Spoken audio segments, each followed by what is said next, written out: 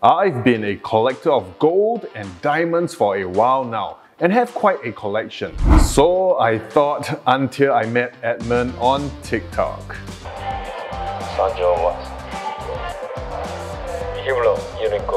As a creator on TikTok, I too consume a fair bit of content from other users. Edmund happened to appear on my FYP, and this gentleman has very similar interests. We're both semi-retired, love gold and precious stones, have an interest in martial arts, and we both like learning Tamil and singing Tamil songs. So I reached out to Edmund and paid him a visit.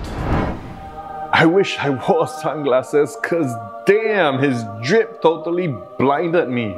Just look at this watch, decked out with 100 carats of diamonds and this 9.5 carat orange diamond. He was even nice enough to let me adorn a 250-gram gold necklace. Okay, interview time. If anyone is interested to purchase a piece of jewelry or a watch, right? What would be your advice to them be? How do you not get like scammed? Because all these things are so expensive. Like diamond, all these things, you need to have experience to see then the flaw, because there are two types of diamond. One is synthetic, one is man-made. One is natural. Yeah, that's right. So natural is it. So have to have experience.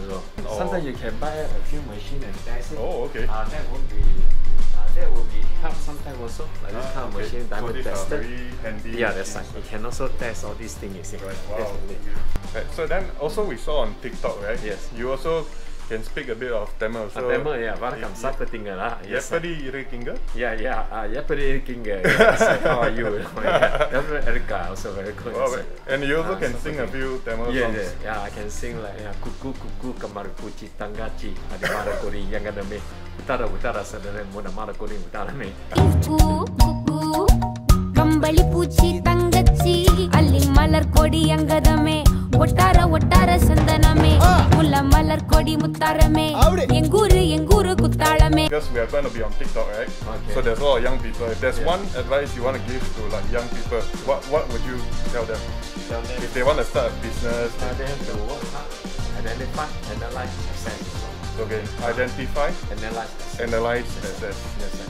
Right. Then we can have experience also that counts. So work for somebody first? Yeah, yes, sir. And then slowly you can venture out on your own. So before we end the interview, we sing a song. And a young one shouldn't be afraid to live life while the flame is strong.